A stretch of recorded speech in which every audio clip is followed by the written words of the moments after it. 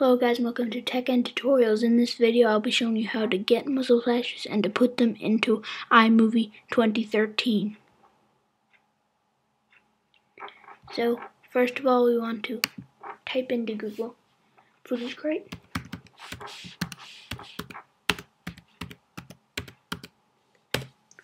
We want to go down to muzzle flashes. And the first one here is a handgun.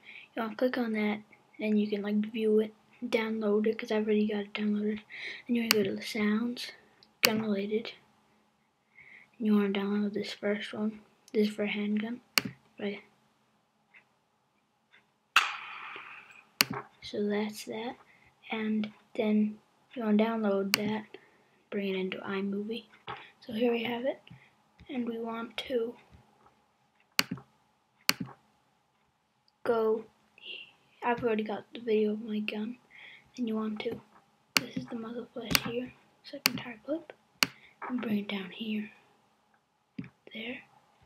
That's good enough. If you want to, you can go adjust this. Then you can go picture in picture, then you can just decide, but I like it like this. And you also want to get the sound.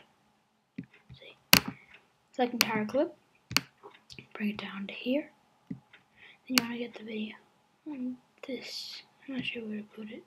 This looks far too light. Bye. Here looks good. Let's try here. See? That looks perfect. So, thanks guys for watching. Be sure to subscribe. Thank you. Here is what it looked like when it was exported.